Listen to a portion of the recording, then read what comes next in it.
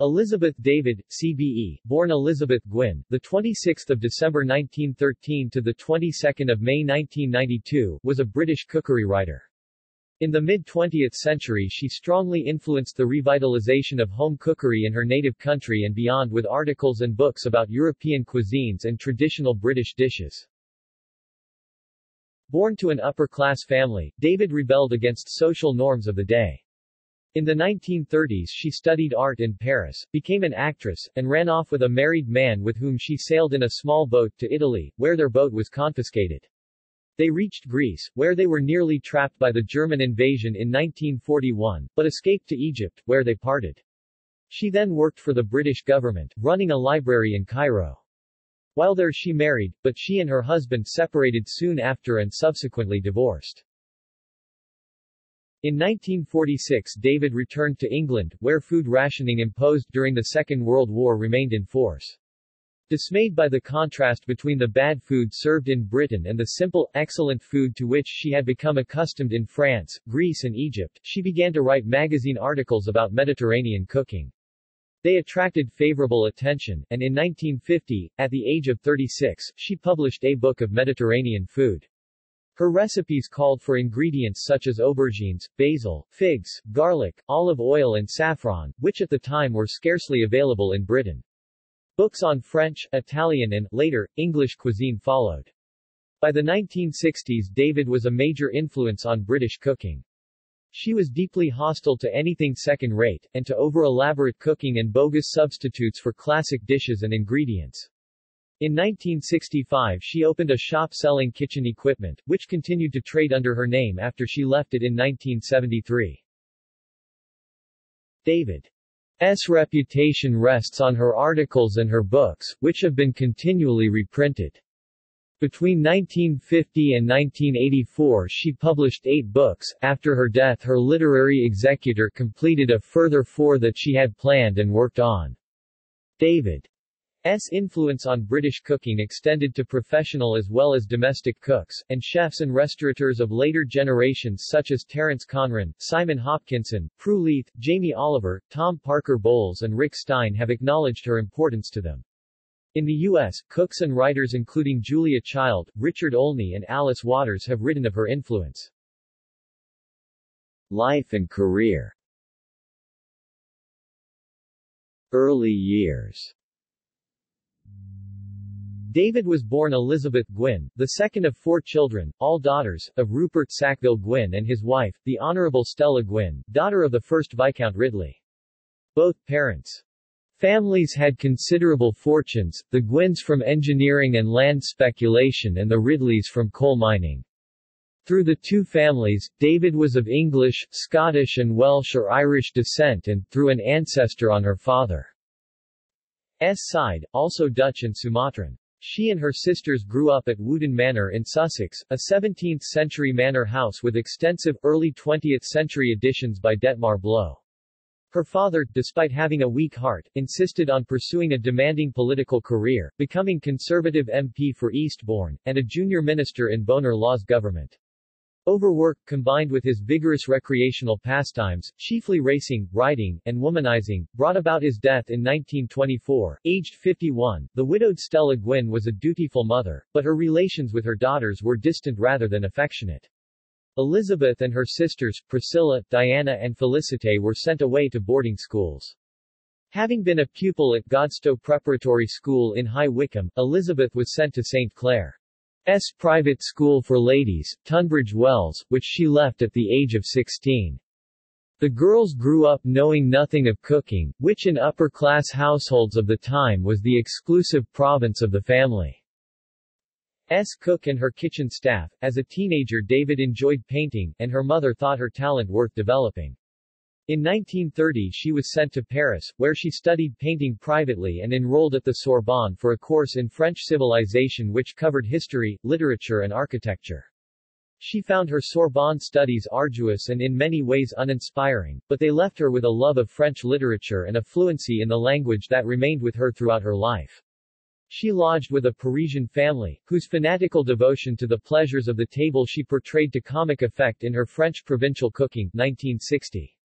Nevertheless, she acknowledged in retrospect that the experience had been the most valuable part of her time in Paris.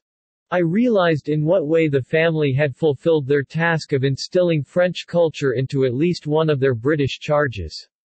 Forgotten were the Sorbonne professors. What had stuck was the taste for a kind of food quite ideally unlike anything I had known before.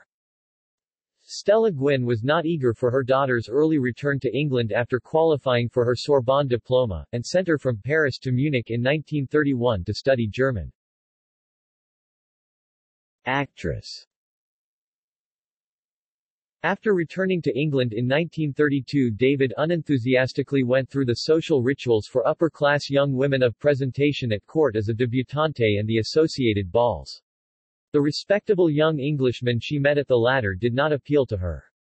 David's biographer Lisa Cheney comments that with her delicately smoldering looks and her shyness shielded by a steely coolness and barbed tongue, she would have been a daunting prospect for the young upper-class men she encountered. David decided that she was not good enough as a painter and, to her mother's displeasure, became an actress. She joined J.B. Fagan's company at the Oxford Playhouse in 1933. Her fellow performers included Joan Hickson, who decades later recalled having to show her new colleague how to make a cup of tea, so unaware of the kitchen was David in those days. From Oxford, David moved to the open-air theatre in Regent's Park, London, the following year. She rented rooms in a large house near the park, spent a generous 21st birthday present on equipping the kitchen, and learned to cook. A gift from her mother of The Gentle Art of Cookery by Hilda Lale was her first cookery book. She later wrote, I wonder if I would have ever learned to cook at all if I had been given a routine Mrs. Beeton to learn from, instead of the romantic Mrs. Lale with her rather wild, imagination-catching recipes. At Regent's Park, David made little professional progress. The company was distinguished, headed by Nigel Playfair and Jack Hawkins, and, in the leading female roles, Anna Neagle and Margaretta Scott, David was restricted to bit parts.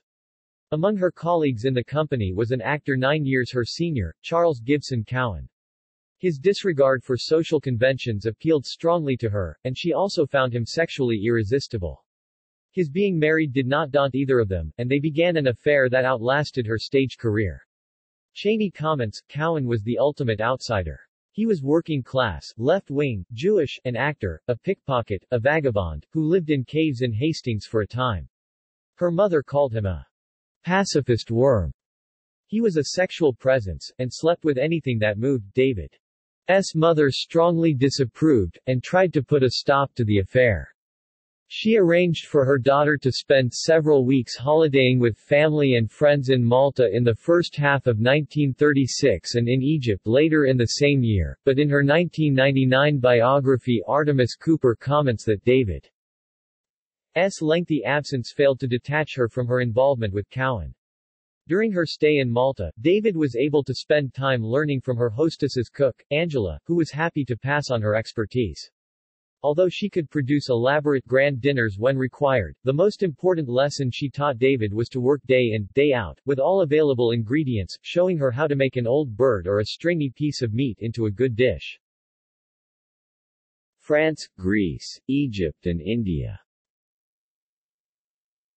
After her return to London in early 1937, David recognized that she was not going to be a success on the stage, and abandoned thoughts of a theatrical career.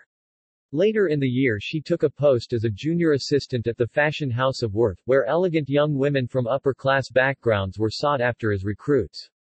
She found the subservience of retail work irksome, and resigned in early 1938.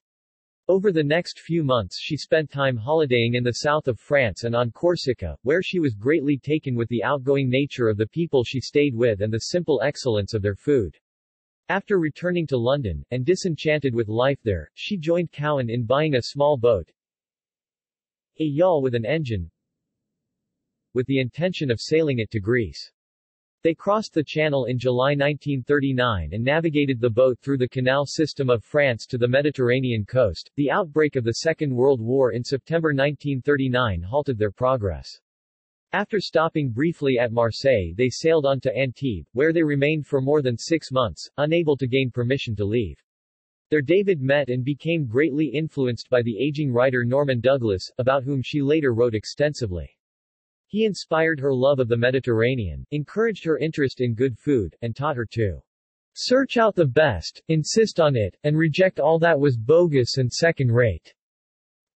Cooper describes him as David's most important mentor. David and Cowan finally left Antibes in May 1940, sailing to Corsica and then towards Sicily.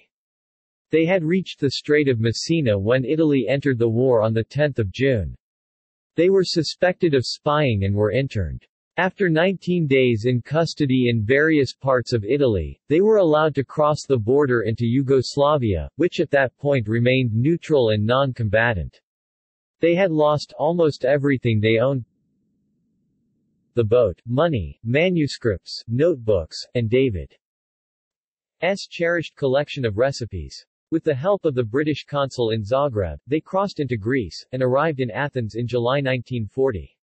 By this time, David was no longer in love with her partner but remained with him from necessity. Cowan found a job teaching English on the island of Syros, where David learned to cook with the fresh ingredients available locally. When the Germans invaded Greece in April 1941, the couple managed to leave on a civilian convoy to Egypt. Able to speak excellent French and good German, David secured a job in the Naval Cipher Office in Alexandria. She was quickly rescued from temporary refugee accommodation, having met an old English friend who had an absurdly grandiose flat in the city and invited her to keep house for him. She and Cowan amicably went their separate ways, and she moved into the grand flat. She engaged a cook, Kyriako, a Greek refugee, whose eccentricities, sketched in a chapter of Is There a Nutmeg in the House, did not prevent him from producing magnificent food. The flavor of that octopus stew, the rich wine dark sauce and the aroma of mountain herbs was something not easily forgotten. In 1942 she caught an infection that affected her feet. She spent some weeks in hospital and felt obliged to give up her job in the cipher office. She then moved to Cairo, where she was asked to set up and run a reference library for the British Ministry of Information. The library was open to everyone and was much in demand by journalists and other writers. Her circle of friends in this period included Alan Moorhead, Freya Stark, Bernard Spencer, Patrick Kinross, Olivia Manning and Lawrence Durrell. At her tiny flat in the city, she employed Suleiman, a Sudanese suffragette, a cook-housekeeper. She recalled, Suleiman performed minor miracles with 2 Primus stoves and an oven which was little more than a tin box perched on top of them. His soufflés were never less than successful.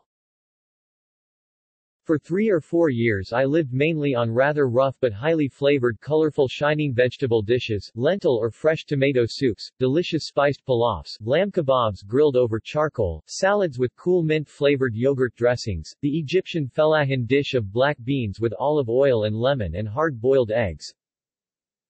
These things were not only attractive but also cheap.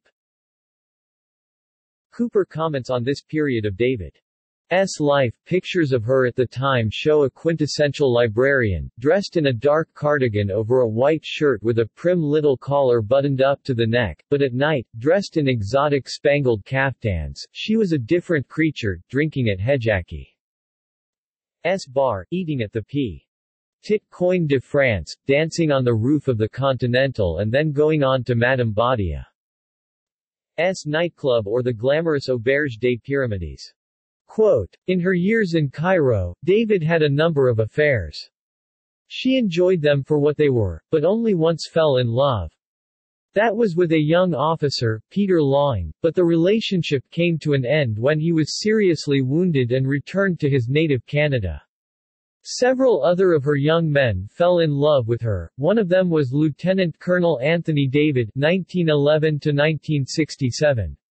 By now aged 30, she weighed the advantages and disadvantages of remaining unmarried until such time as the ideal husband might appear, and with considerable misgivings she finally accepted Tony David's proposal of marriage. The couple were married in Cairo on 30 August 1944. Within a year, Tony David was posted to India. His wife followed him there in January 1946, but she found life as the wife of an officer of the British Raj tedious, the social life dull, and the food generally frustrating. Later in life she came to appreciate the cuisine more, and wrote about a few Indian dishes and recipes in her articles and books. In June 1946, she suffered severe sinusitis and was told by her doctors that the condition would persist if she remained in the summer heat of Delhi. Instead, she was advised to go back to England. She did so, Cooper observes. She had been away from England for 6 years, and in that time she, and England, had changed beyond recognition. Post-war England.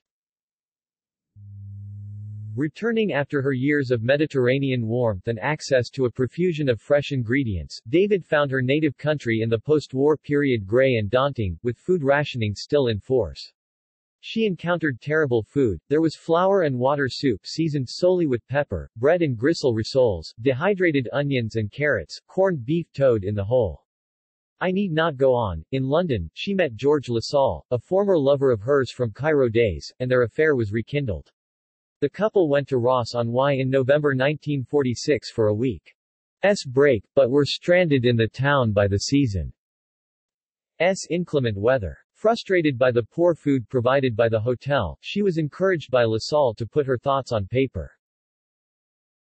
Hardly knowing what I was doing, I sat down and started to work out an agonized craving for the sun and a furious revolt against that terrible cheerless, heartless food by writing down descriptions of Mediterranean and Middle Eastern cooking. Even to write words like apricot, olives and butter, rice and lemons, oil and almonds, produced assuagement.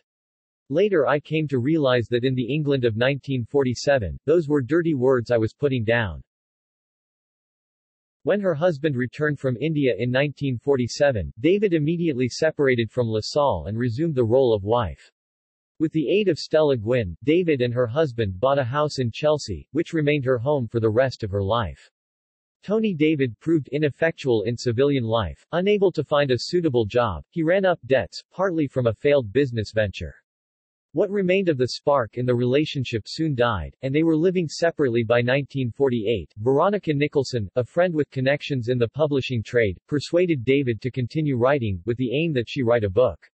She showed some of David's work to Anne Scott James, the editor of the British edition of Harper's Bazaar, who thought the writing showed a widely traveled person with an independent mind.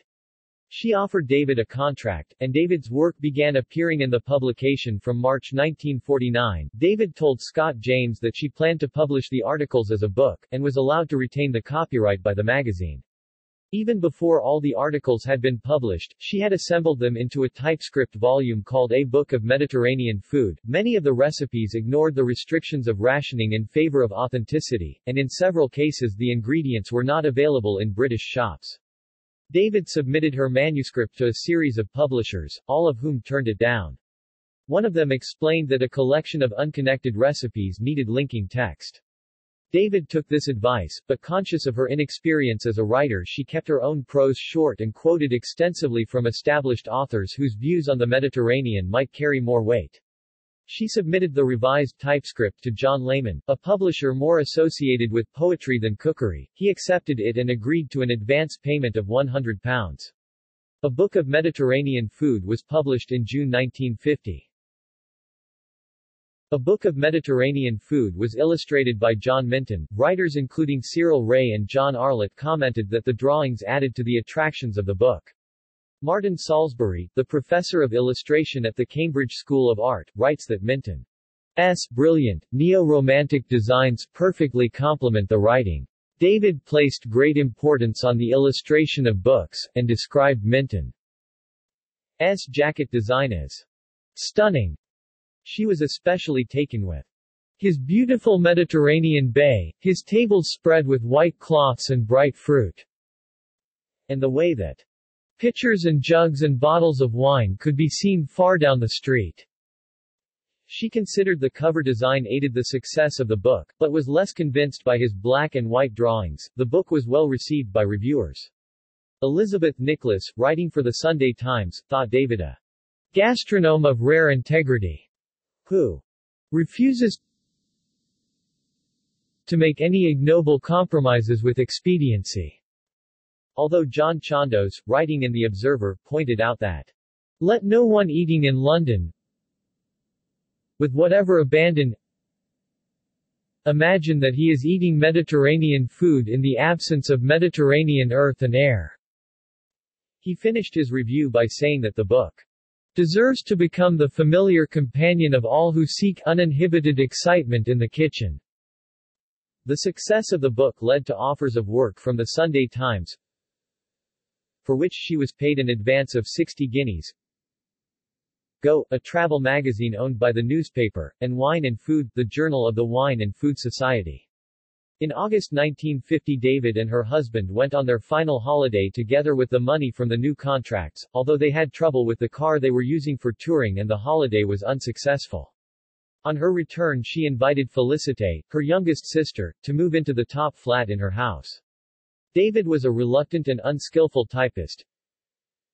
She preferred the feel of writing with a pen, and in exchange for a low rent, Félicité expertly typed her articles and books, and later acted as her principal researcher. A Book of Mediterranean Food was successful enough for Lehmann to commission David to write a sequel, to show the dishes of rural France. This was French Country Cooking, which David finished writing in October 1950. Minton was employed to illustrate the work, and David gave him detailed instructions about the type of drawings. She was more pleased with them than those for her first work. Despite their difficult relationship, David dedicated the book to her mother.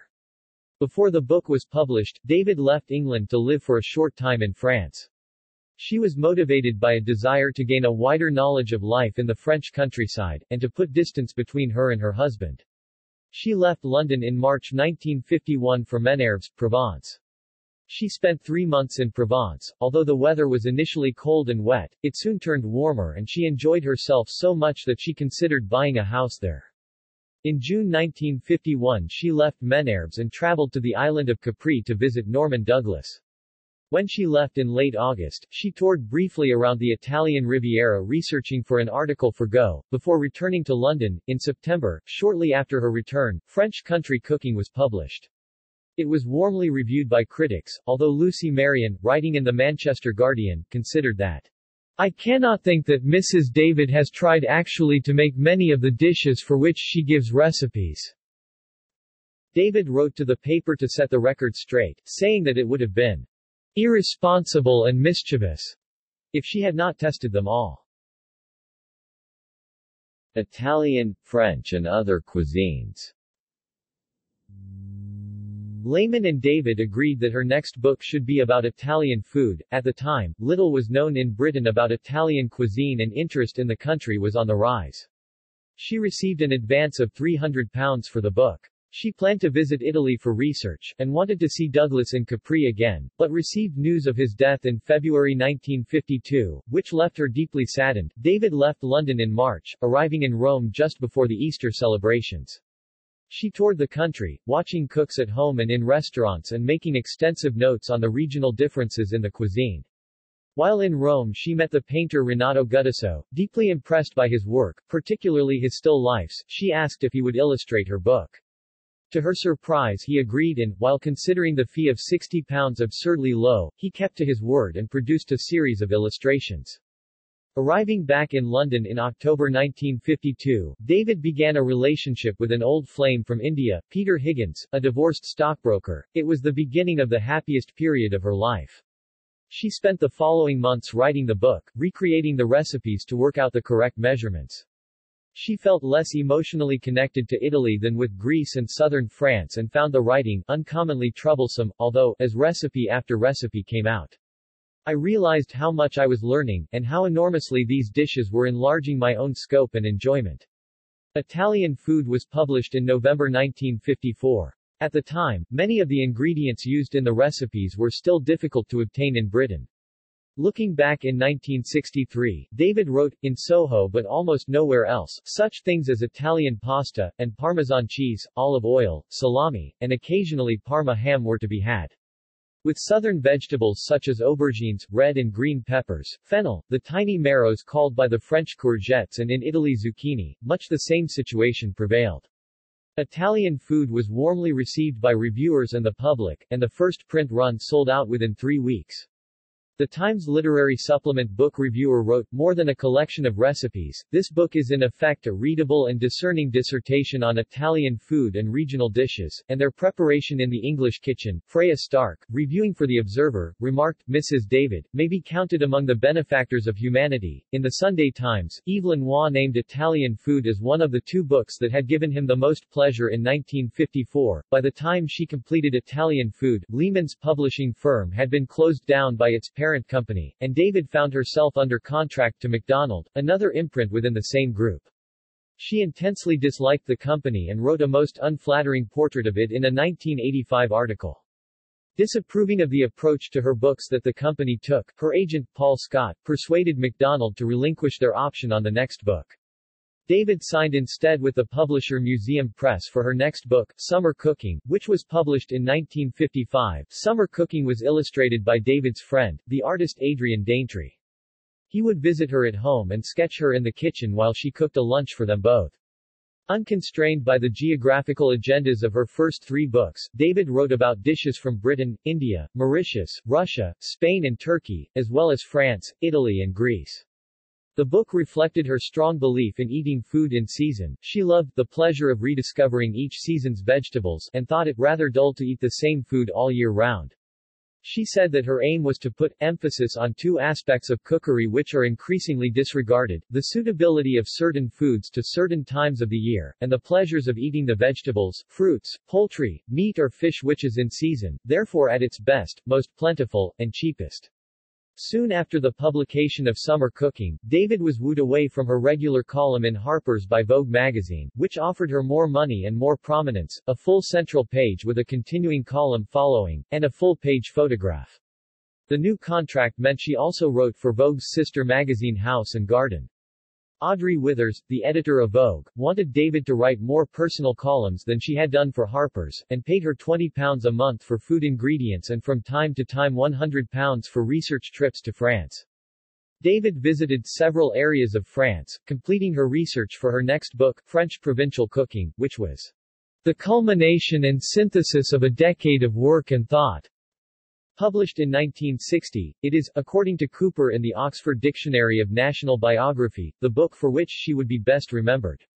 David's agent negotiated contracts with a new publisher, Michael Joseph, and a new illustrator, Juliette Rennie. Reviews of the new book were as complimentary as those for its predecessors.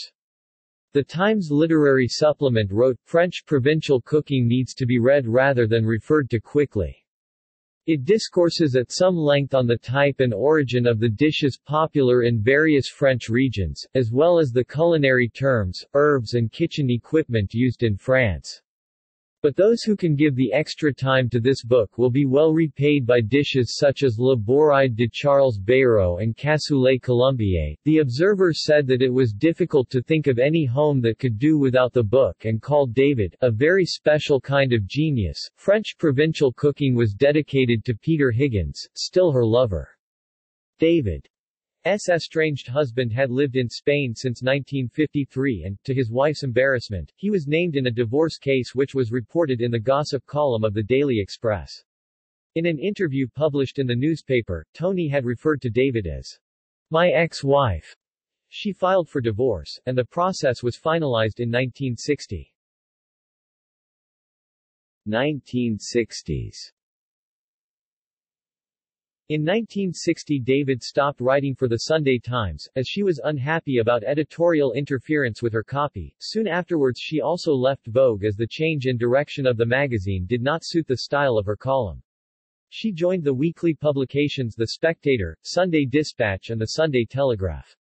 Her books were now reaching a wide public, having been reprinted in paperback by the mass-market publisher Penguin Books, where they sold more than 1 million copies between 1955 and 1985. Her work also had an impact on British food culture. The historian Peter Clark considers that The seminal influence of Elizabeth David's French provincial cooking 1960, with its enormous sales as a Penguin paperback, deserves historical recognition. Cooper considers that David's professional career was at its height. She was hailed not only as Britain's foremost writer on food and cookery, but as the woman who had transformed the eating habits of middle-class England. David's private life was less felicitous. In April 1963 her affair with Higgins came to an end when he remarried. For a period she drank too much brandy and resorted too often to sleeping pills. Probably as a result of these factors and overwork, in 1963, when she was 49, David suffered a cerebral hemorrhage. She kept the news of the event within her close circle of friends. None of the editors of the publications she worked for were aware of the collapse, as she did not want her reputation as a hard worker to be damaged. She recovered, but her confidence was badly shaken and her sense of taste was temporarily affected. For a period she could not taste salt, or the effect salt had on what she was cooking, but her sense of the smell of frying onions was so enhanced as to be unpleasant for her. In November 1965, together with 4 business partners, David opened Elizabeth David Limited, a shop selling kitchen equipment, at 46 Bourne Street, Pimlico.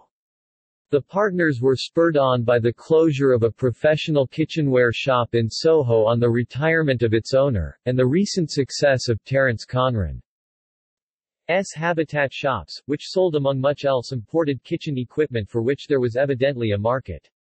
Among her customers were Albert and Michel Roux, who shopped there for equipment that they would otherwise have had to buy in France. David, who selected the stock, was uncompromising in her choice of merchandise. Despite its large range of kitchen implements, the shop did not stock either wall-mounted knife sharpeners or garlic presses.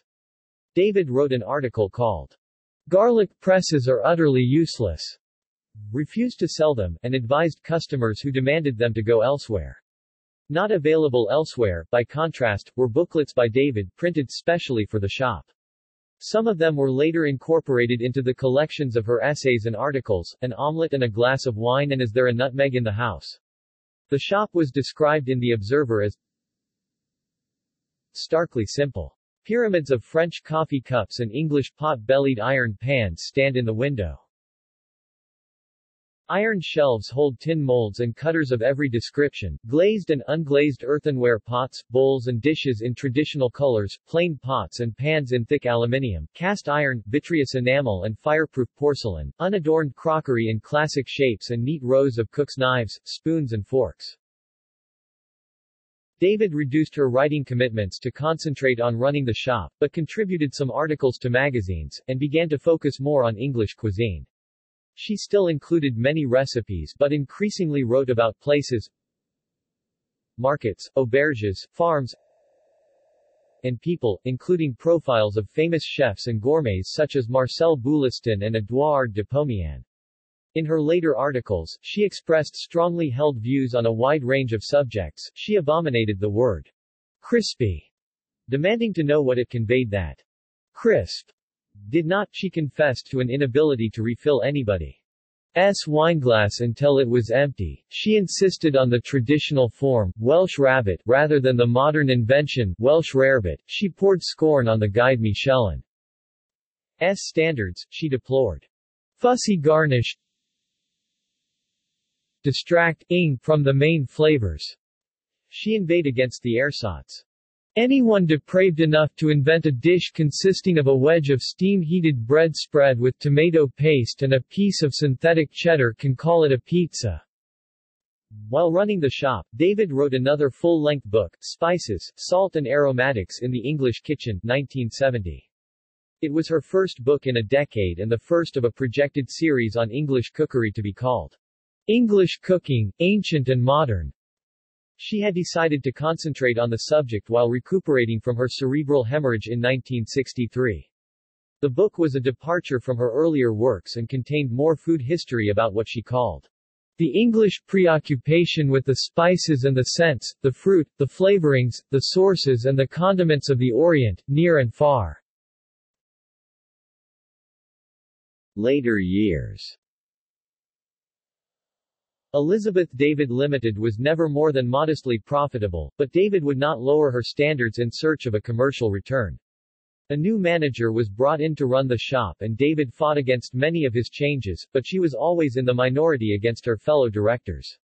The stress of disagreements over company policy, and the deaths of her sister Diana in March 1971 and her mother in June 1973, contributed to health problems and she suffered from chronic fatigue and swollen, ulcerous legs. Gradually her business partners found her commercial approach unsustainable, and in 1973 she left the company. To her annoyance, the shop continued to trade under her name, although she tried periodically to persuade her former colleagues to change it. David's second book on English food was English Bread and Yeast Cookery, which she spent 5 years researching and writing. The work covered the history of bread making in England and an examination of each ingredient used. She was angered by the standard of bread in Britain and wrote, "What is utterly dismaying is the mess our milling and baking concerns succeed in making with the dearly bought grain that goes into their grist. Quite simply it is wasted on a nation that cares so little about the quality of its bread that it has allowed itself to be mesmerized into buying the equivalent of 8.25 million large white factory-made loaves every day of the year." In 1977 David was badly injured in a car accident, sustaining a fractured left elbow and right wrist, a damaged kneecap and a broken jaw, from which she took a long time to recover. While she was in hospital, English Bread and Yeast Cookery was published. Its scholarship won high praise, and Jane Grigson, writing in the Times Literary Supplement, suggested that a copy of the book should be given to every marrying couple, while Hilary Sperling, reviewing for The Observer, thought that not only was it a scathing indictment of the British bread industry, but one done with orderliness, authority, phenomenal scope and fastidious attention to detail. Some of the research David undertook for English Bread and Yeast Cookery was done with Jill Norman, her friend and publisher. The pair decided that they should produce 2 further books, Ice and Ices, and a collection of David's early journalism. Like her book on bread, the scope for Ice and Ices grew the more David researched the subject. The compilation of existing essays and press articles took less time, and in 1984 An Omelette and a Glass of Wine was published, edited by Norman, who became David's literary executor and edited further David works after the author's death. The death in 1986 of her younger sister Félicité, who had lived in the top floor of her house for 30 years, was a severe blow to David. She began to suffer from depression and went to the doctor after suffering chest pains. He diagnosed tuberculosis and she was hospitalized. After an uncomfortable time over a 3-month stay in hospital, where the drugs she was prescribed had side effects that affected her clarity of thinking, her friend, the wine importer and writer Gerald Asher, arranged for her to stay with him in California to recuperate. David made several visits to California, which she much enjoyed, but her health began to fail. Because her legs had been troublesome for some time, she suffered a succession of falls which resulted in several spells in hospital. She became increasingly reclusive but, despite spending periods in bed at home, she continued to work on Ice and Ices. She realized that she would not be able to finish the work, and asked Norman to complete it for her. It was published in 1994, under the title Harvest of the Cold Months. In May 1992 David suffered a stroke followed 2 days later by another, which was fatal. She died at her Chelsea home on the 22nd of May 1992, aged 78. She was buried on the 28th of May at the family church of St. Peter ad Vincula, Folkeington. That September a memorial service was held at St. Martin in the Fields, London, followed by a memorial picnic at the Institute of Contemporary Arts. In February 1994 David's possessions were put up for auction. Many of those who attended and who bid were fans of David's work, rather than professional dealers. Prue Leith paid £1,100 for David's old kitchen table because it was where she cooked her omelettes and wrote most of her books. The auction's total receipts were 3 times the expected value. Books. From 1950 onwards, David was well known for her magazine articles and, in the 1960s and 70s, for her kitchen shop, but her reputation rested and still rests principally on her books. The first 5, published between 1950 and 1960, cover the cuisine of continental Europe and beyond. In the 1970s, David wrote 2 books about English cooking. The last of her books, published in her lifetime, was a collection of previously printed essays and articles. From the extensive notes and archives left by the author, her literary executor, Jill Norman, edited and completed 4 more books that David had planned. 6 other books, published since the author's death, have been compilations drawn from her existing works. On the advice of her publisher, David constructed her early books to intersperse recipes with relevant excerpts of travel writing and scene painting by earlier writers, and, as her confidence and reputation grew, by herself. A Book of Mediterranean Food, 1950, draws on 9 authors, from Henry James to Théophile Gautier, in between 11 sections of recipes. Reviewers commented that David's books possessed literary merit as well as practical instruction. Some critics, used to more prescriptive cookery writers, thought her approach assumed too much knowledge on the part of the reader. In her view, the ideal cookery writer is one who makes his readers want to cook as well as telling them how it is done. He should leave something, not too much perhaps, but a little, unsaid. People must make their own discoveries, use their own intelligence, otherwise they will be deprived of part of the fun. In the New York Times, Craig Claiborne wrote admiringly of David, but remarked that because she assumed her readers already knew the basics of cooking, she would be valued more by those with a serious regard for food than by those with a casual interest.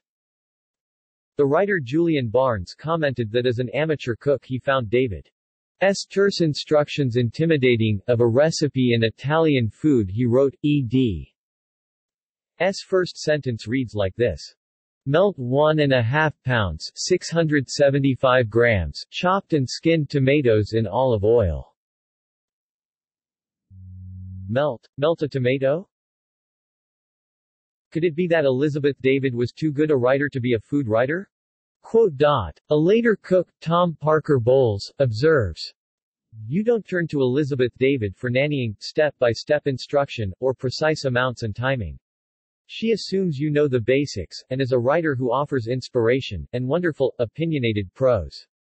Her recipes are timeless, and all her books wonderful works of reference, and tirelessly researched, as well as beautiful reads. The 8 books and 8 booklets by David published in her lifetime cover the food of France, Italy, the rest of the Mediterranean and beyond, into Asia, and England. France. 2 of David's best-known books focus on the cuisine of France, French Country Cooking, 1951, and French Provincial Cooking, 1960. France features prominently, though not exclusively, in another 2, A Book of Mediterranean Food, 1950, and Summer Cooking, 1955. She set the pattern for her books by grouping recipes by category, with sections linked by her chosen passages from literature. In her first book, Mediterranean Food, David presented chapters on soups, eggs and luncheon dishes, fish, meat, substantial dishes, poultry and game, vegetables, cold food and salads, sweets, jams, chutneys and preserves, and sauces. She broadly followed this pattern in her next 4 books. David's view on the place of French cooking in the hierarchy of world cuisine is set out in her introduction to French Country Cooking, French Regional and Peasant Cookery. At its best, is the most delicious in the world, cookery which uses raw materials to the greatest advantage without going to the absurd lengths of the complicated and so-called haute cuisine. She was a firm believer in the traditional French approach to buying and preparing food. Good cooking is honest, sincere and simple, and by this I do not mean to imply that you will find in this, or indeed any other book, the secret of turning out first-class food in a few minutes with no trouble. Good food is always a trouble and its preparation should be regarded as a labor of love, and this book is intended for those who actually and positively enjoy the labor involved in entertaining their friends and providing their families with first-class food. Though not neglecting elaborate dishes, she devoted 6 pages to the choice of ingredients for and cooking of pot au feu or lièvre à la royale, a salmis of hare, David regarded simple everyday cooking as in some ways more demanding, and gave many recipes for the kind of food which is eaten frequently in thrifty French households, and it is very good. David emphasized the importance to cooks of careful and knowledgeable shopping for ingredients. She wrote chapters about French markets such as those at Cavaillon, Avedo, Montpellier, Martigues and Valence. Despite a widespread perception that her view of food was essentially Mediterranean, French provincial cooking, by far her longest book to date, surveyed the cuisine of France from Normandy and the Ile-de-France to Alsace, Burgundy, the Loire, Bordeaux and the Basque Country, as well as the South. Looking at the entire field of cookery books, Jane Grigson regarded this as the best and most stimulating of them all. Italy. Unlike its two predecessors, Mediterranean food and French country cooking, David's Italian Food 1954 drew little from anything she had already written.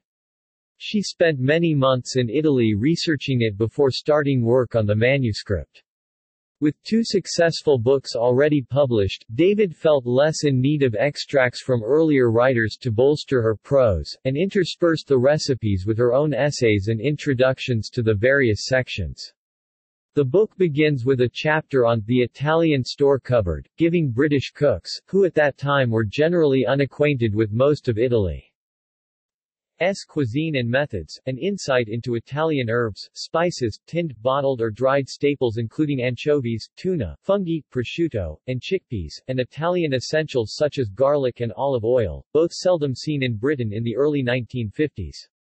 The rest of the book follows the basic pattern of the earlier works, with chapters on soups, fish, meat, vegetables and sweets, with the addition of extra subjects relevant to Italian food, pasta asciutta, ravioli and gnocchi, rice, and Italian wine.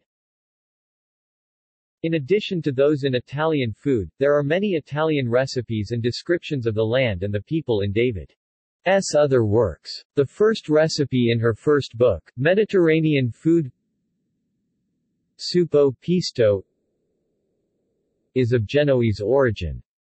Also in that book are recipes for bocconcini, osso buco, and several Italian pasta and chicken dishes. Among the recipes in summer cooking is peperonata, pimentos or sweet peppers cooked with tomatoes in olive oil and butter, which was reprinted as the title article in a later selection from David's works. In An Omelette and a Glass of Wine, David printed Italian recipes including soups and omelettes made with hops, zuppa di Lipoli and frittata con I lortis. Also in that book are substantial essays on Italian people and places. Is There a Nutmeg in the House? Includes a 6-page article on vegetable dishes from Mantua, and another of similar length on the variations of pizza in Italy and beyond. Other Mediterranean lands and beyond.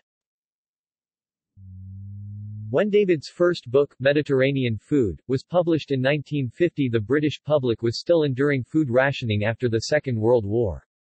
Her evocation of the everyday plenty and excellence of Mediterranean food was revelatory, and although she did not reach a wide public until cheap paperback editions of her books came out in the mid-1950s, reviewers immediately spotted her importance. In the introduction to Mediterranean Food, David set out her basic premise. The cooking of the Mediterranean shores, endowed with all the natural resources, the color and flavor of the South, is a blend of tradition and brilliant improvisation. The Latin genius flashes from the kitchen pans. It is honest cooking, too, none of the cham grande cuisine of the International Palace Hotel. She conceded, nevertheless, that the food culture of the Mediterranean was not exclusively Latin, and flowered in the mainland of Greece and the much disputed territories of Syria, the Lebanon, Constantinople and Smyrna. She described the ever-recurring elements in the food throughout these countries as the oil, the saffron, the garlic, the pungent local wines, the aromatic perfume of rosemary, wild marjoram and basil drying in the kitchens, the brilliance of the market stalls piled high with pimentos, aubergines, tomatoes, olives, melons, figs and limes, the great heaps of shiny fish, silver, vermilion or tiger-striped, and those long needle fish whose bones so mysteriously turn out to be green. In her other books, David gives recipes from around the Mediterranean, including gazpacho and tortillas from Spain, dolmades, and eggs with scordalia from Greece, mutton-stuffed aubergines, yogurt soup, and a stew of carrots and rice from Turkey, and a Syrian dish of chicken with almonds and cream. From further afield she includes Mauritian prawn chutney, iced cucumber and beetroot soup from Russia, a Persian maklab of aubergines, rice and mutton, seekh kebabs and garam masala from India, and Armenian pizza, claimed to be older than the Italian version. In a 2012 survey for the Australasian University's Language and Literature Association, Charity Culver writes, "It is David's language, particularly her use of description, that most strongly enforces the narrative and literary quality of Mediterranean food. Her imagery, anecdotes, and literary quotes transform her recipes into stories of experience and memory. Ingredients and dishes are not just given as part of a list of instructions, but represented as part of a specific culture." England. Spices, Salt and Aromatics in the English Kitchen 1970, and English Bread and Yeast Cookery 1977 include a few British dishes from outside England, such as Scottish Arbroath smokies and bannocks, and Welsh salt duck and bara brith. David, like many of her generation and class, used the terms England and English to refer to the whole of Britain.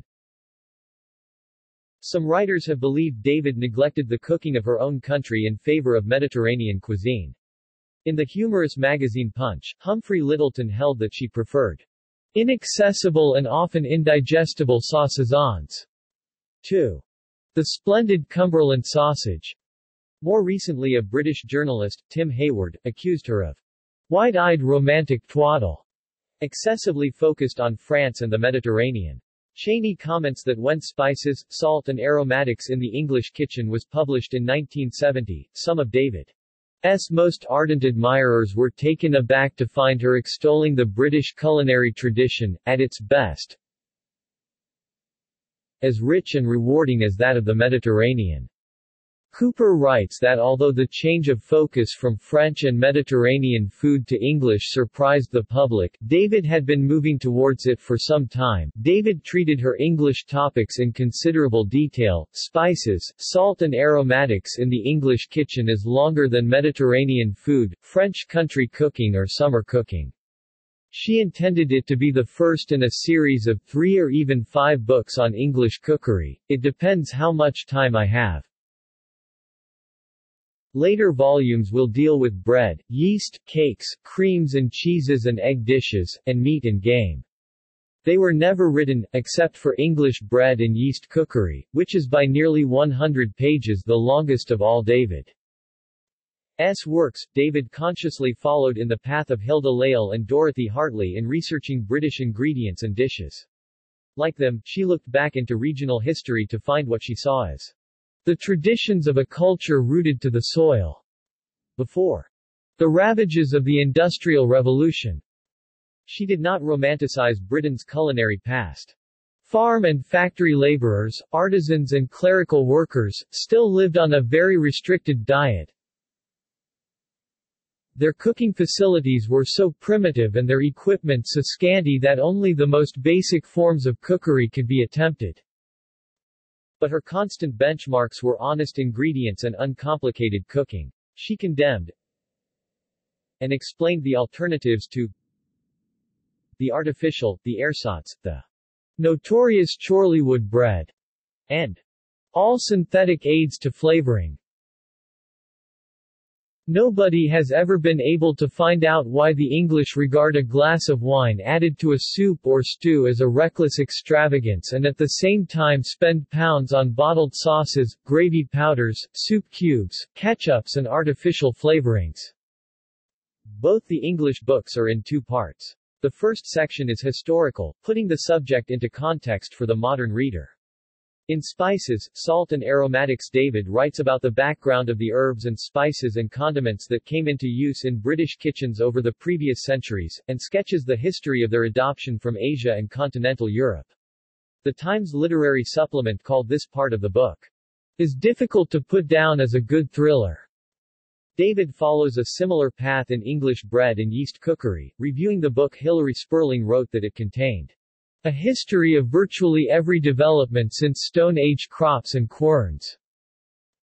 The second, longer, sections of the two books contain the recipes and descriptions. Collections of essays and articles. Although David had drawn on her many magazine articles for material in her earlier books, An Omelette and Glass of Wine 1984 was the first straightforward anthology of her work. Compiled with the assistance of Jill Norman, it consists of David's selections from her essays and articles published since 1949. The article from which the book takes its title is an essay on the almost primitive and elemental meal evoked by the words, "Let's just have an omelette and a glass of wine." Quote, among the other subjects are profiles of people including Norman Douglas, Marcel Boulistin, Mrs. Beeton, and a gourmet in Edwardian London, Colonel Nathaniel Newnham Davis. Several sections are devoted to descriptions of the markets of French country towns, and unpretentious restaurants and hotels in France. There are articles on lemons, potted meat, mayonnaise, pizza, syllabubs, truffles, and on the cuisines of Spain and Morocco. For most of the articles David provided either an introduction or an afternote, or both. David had intended to publish a second such volume, and 8 years after the author's death, Norman, her literary executor, published a sequel, Is There a Nutmeg in the House? 2000. Like its predecessor, it was drawn from magazine articles, essays and other earlier writings, to which Norman added articles written by David in the 1980s. The first section of the book is a short autobiographical piece, a rarity from David, who guarded her privacy carefully. David's interest in the historical aspects of cuisine is given scope in essays on the history of Oxo and Bovril, Alexis Sarr and the potato. Articles aimed at the domestic cook include, Do Not Despair Over Rice, Making Ice Cream, and one propounding a view for which she was famous. Garlic presses are utterly useless. The New York Times called the book, This very appealing, completely absorbing miscellany. This is a book good enough to eat. And, in a way, you can. Booklets. David wrote 8 booklets on individual topics. The first two, The Use of Wine in Fine Cooking 1950, and The Use of Wine in Italian Cooking 1952, were commissioned and published by the wine merchants Saucony and Speed. David reused the first as a chapter in French country cooking. For her kitchen equipment shop, David wrote Dried Herbs, Aromatics and Condiments 1967, English Potted Meats and Fish Pastes 1968, The Baking of an English Loaf 1969, Syllabubs and Fruit Fools 1969, and Green Pepper Berries 1972.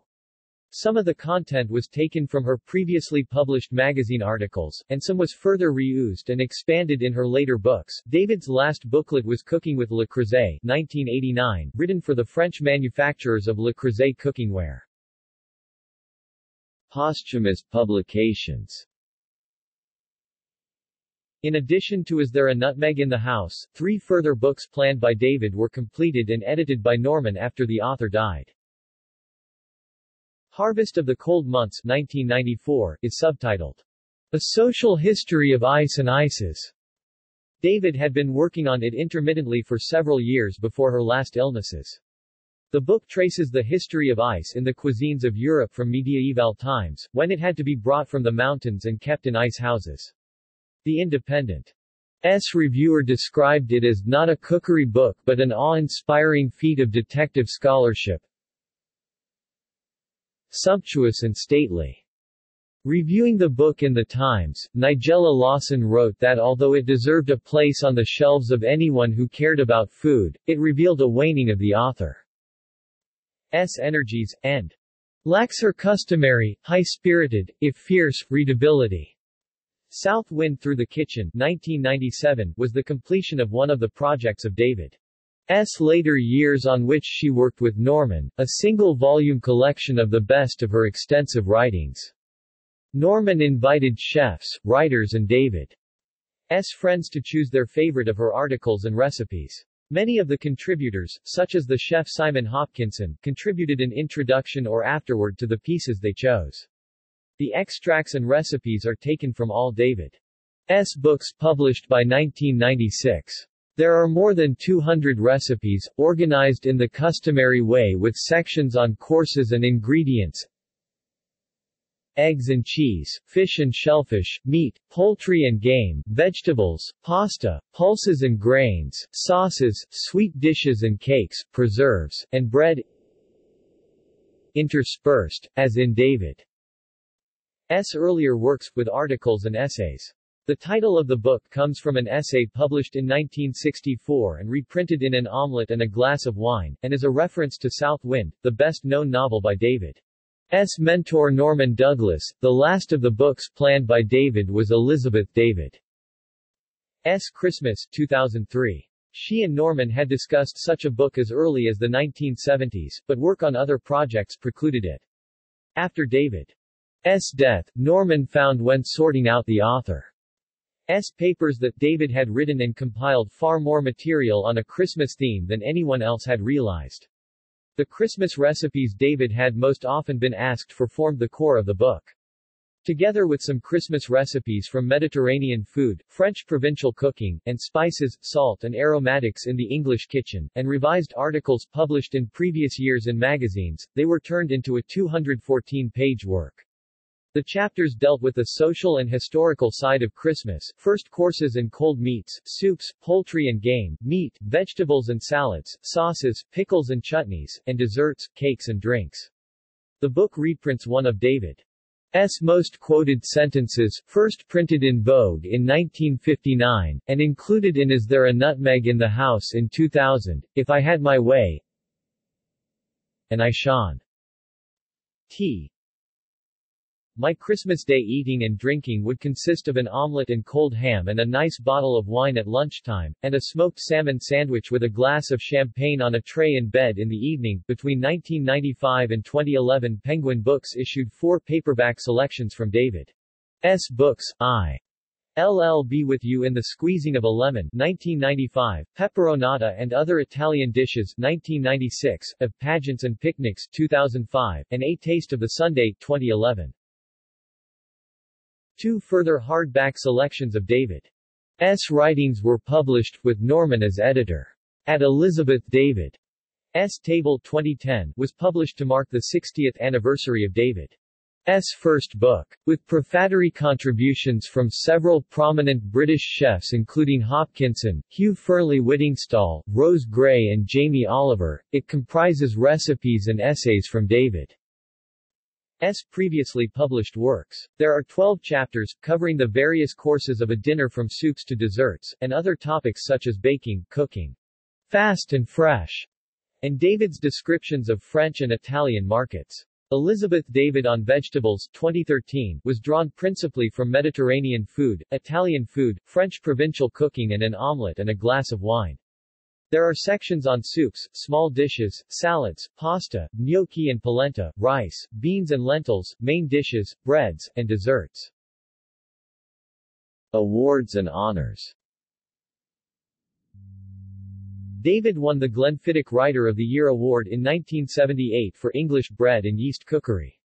She was also awarded honorary doctorates by the Universities of Essex and Bristol, and the award of a Chevalier de l'Ordre du Mérite Agricole. She was appointed Officer of the Order of the British Empire (OB) in 1976 and promoted to Commander of the Order (CBE) in 1986.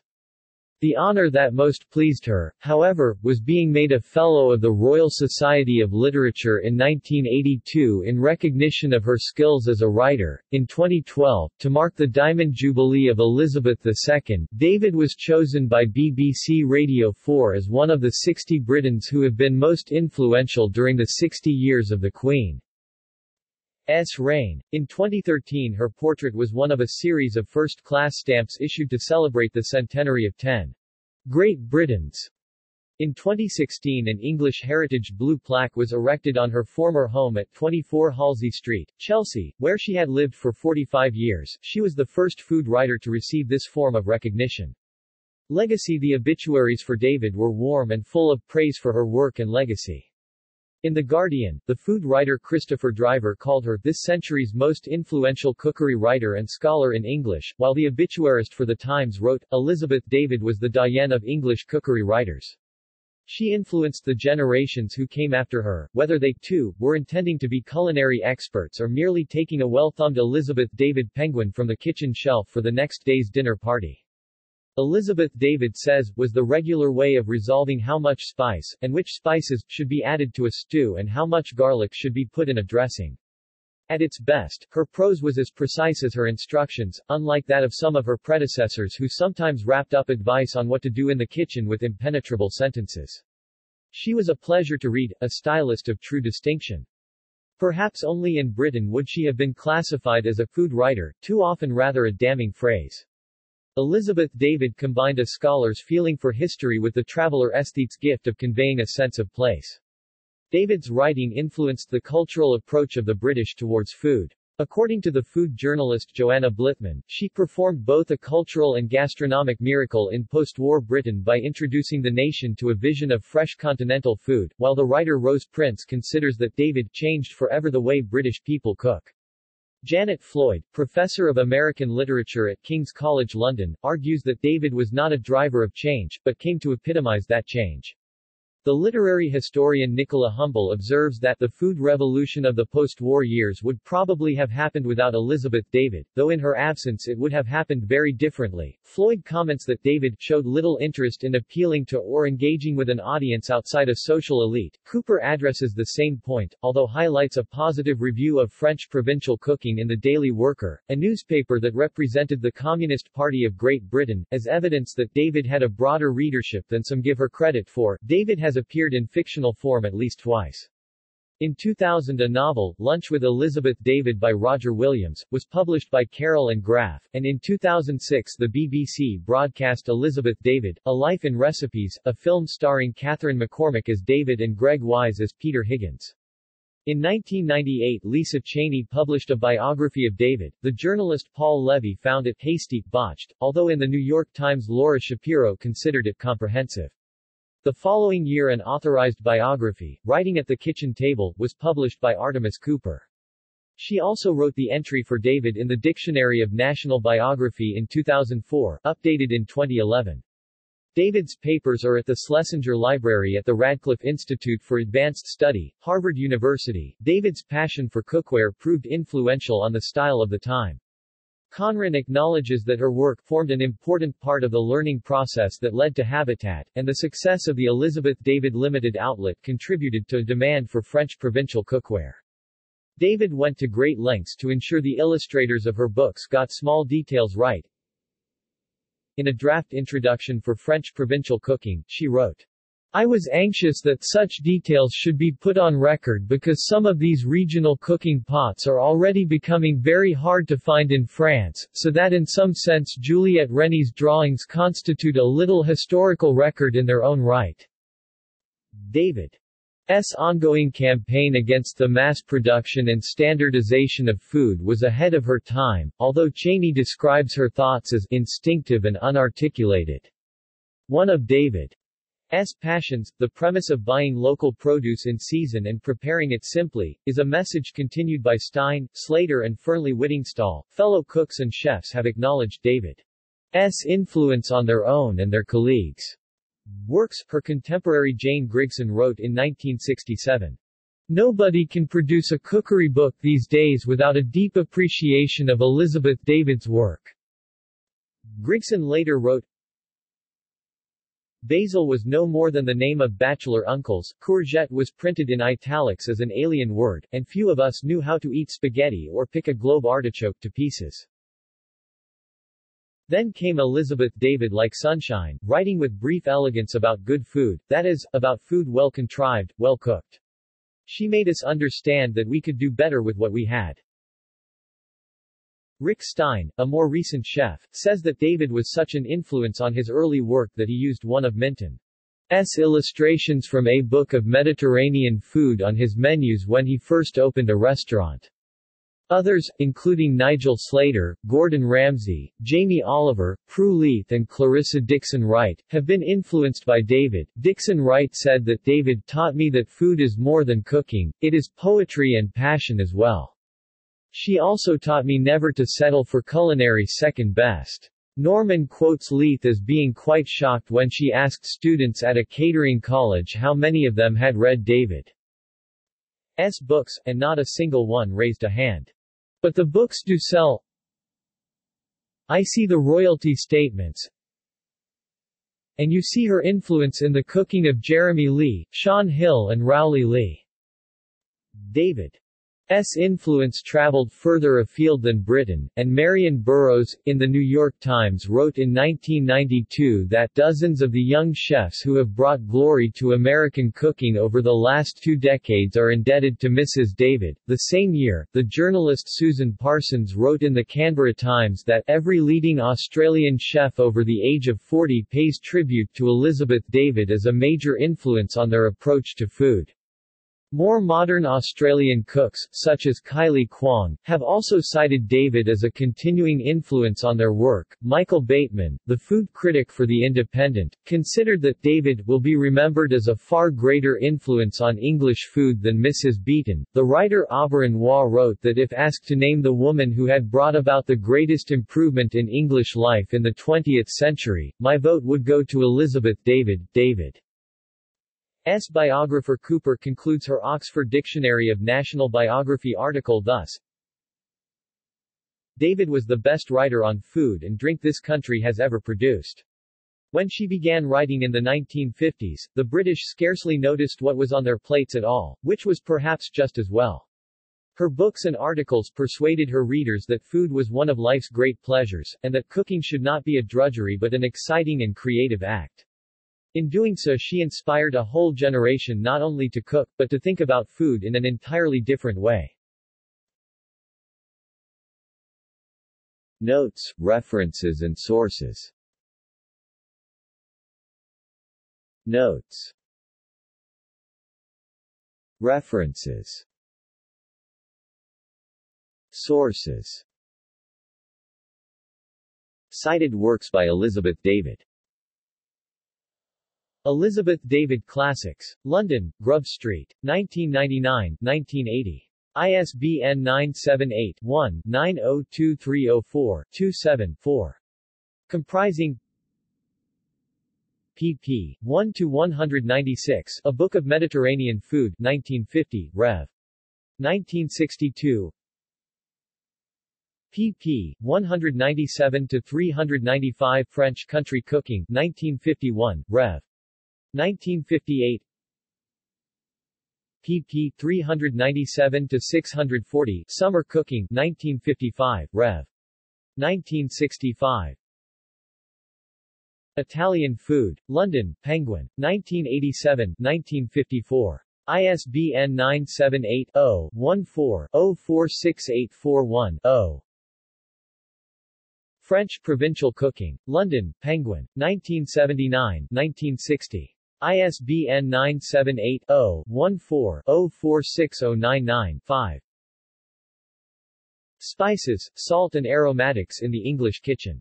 Harmondsworth, Penguin, 1970. ISBN 978-0-14-046163-3.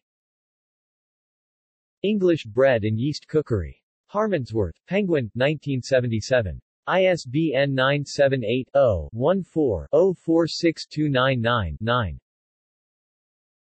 Harvest of the Cold Months, The Social History of Ice and Ices. London, Michael Joseph, 1994. ISBN 978-0-7181-3703-8. I'll Be With You in the Squeezing of a Lemon. London, Penguin, 1995. ISBN 978-0-14-600020-1. Peperonata and Other Italian Dishes. London, Penguin, 1996. ISBN 978-0-14-600140-6. An Omelette and a Glass of Wine. Jill Norman, ed. London, Penguin, 1986-1984. ISBN 978-0-14-046721-5. South Wind Through the Kitchen, The Best of Elizabeth David. London, Michael Joseph, 1997. ISBN 978-0-7181-4168-4. Is There a Nutmeg in the House? Jill Norman, ed. London, Penguin. 2001-2000. ISBN 978-0-14-029290-9. Elizabeth David's Christmas. London, Michael Joseph, 2003. ISBN 978-0-7181-4670-2. Other cited works. Barnes, Julian, 2002. Something to Declare. London, Picador. ISBN 978-0-330-48916-4. Cheney, Lisa, 1998. Elizabeth David. London, Macmillan. ISBN 978-0-333-65930-4. Claiborne, Craig, 1973. A Kitchen Primer. Harmondsworth, Penguin. ISBN 978-0-14-046172-5.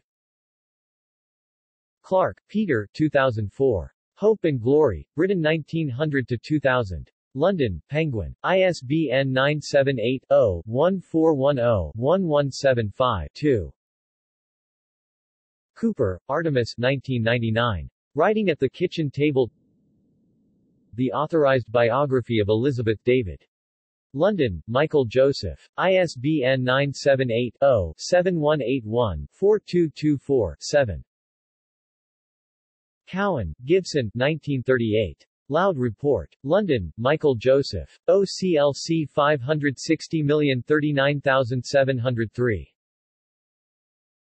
Cullen, Pamela V. 2006. A Stranger in Blood, The Case Files on Dr. John Bodkin Adams.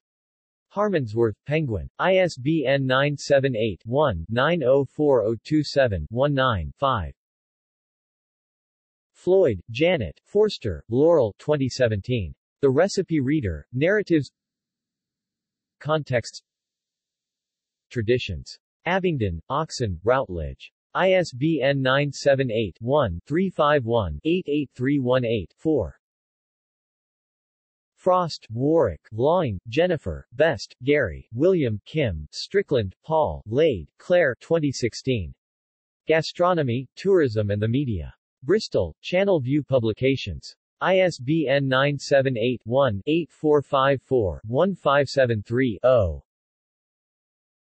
Grigson, Jane, 2008, 1967. Charcuterie and French Pork Cookery. London, Grub Street Cookery. ISBN 978-1-9081-1793-9. Grigson, Jane, 1973. Good Things. London, Michael Joseph. ISBN 978-0-14-046191-6. Humble, Nicola, 2006. Culinary Pleasures, Cookbooks and the Transformation of British Food. London, Faber and Faber. ISBN 978-0-5712-2871-3. Kwong, Kylie, 2006. Heart and Soul. Melbourne, Viking. ISBN 978-1-9209-8922-4. Mitford, Nancy, 1973-1956. Noblesse Oblige, An Enquiry into the Identifiable Characteristics of the English Aristocracy. London, Hamish Hamilton. ISBN 978-0-241-02343-3. Panay, Panicos, 2010, 2008. Spicing Up Britain. London, Reaction Books. ISBN 978-1-86189-373-4. Stein, Rick, 2013. Under a Mackerel Sky. London, Random House. ISBN 978-0-0919-5701-8. Tomasevich, Jozo, 1975. War and Revolution in Yugoslavia 1941-1945. Stanford, Stanford University Press. ISBN 978-0-8047-0857-9. Williams, Maggie, June 1994. Elizabeth David. The Book and Magazine Collector, 123, 56-63. Williams, Roger, 1999. Lunch with Elizabeth David. London, Little, Brown. ISBN 978-0-316-85054-4. Zweiniger Bargalowska, Ina 2000. Austerity in Britain, Rationing, Controls, and Consumption, 1939-1955. Oxford, Oxford University Press. ISBN 978-0-19-154224-4. Further reading, works by David not cited above. The use of wine in fine cooking. London, Saucony and Speed, 1950. OCLC 315839710. The Use of Wine in Italian Cooking. London, Saucony and Speed, 1952. OCLC 25461747. Dried Herbs, Aromatics and Condiments. London, Kitchen Utensils, 1967. OCLC 769267360. English Potted Meats and Fish Pates. London, Kitchen Utensils, 1968. ISBN 978-0-901794-01-7. Syllabubs and Fruit Fools. London, Kitchen Utensils, 1969. OCLC 928158148. The Baking of an English Loaf. London, Kitchen Utensils, 1969. ISBN 978-0-901794-000. Cooking with Le Creuset. London, E. D. Clarbett, 1969. OCLC 86055309. Of Pageants and Picnics. London, Penguin, 2005. ISBN 978-0-14-102259-8. At Elizabeth David's Table, Her Very Best Everyday Recipes. London, Michael Joseph, 2010. ISBN 978-0-7181-5475-2. A Taste of the Sun. London, Penguin, 2011. ISBN 978-0-14-196598-7. Elizabeth David on Vegetables. London, Quadrille, 2013. ISBN 978-1-84949268-3. External links. Papers of Elizabeth David, 1743-2007, inclusive, 1950-1992, bulk, A Finding Aid, Schlesinger Library, Radcliffe Institute, Harvard University.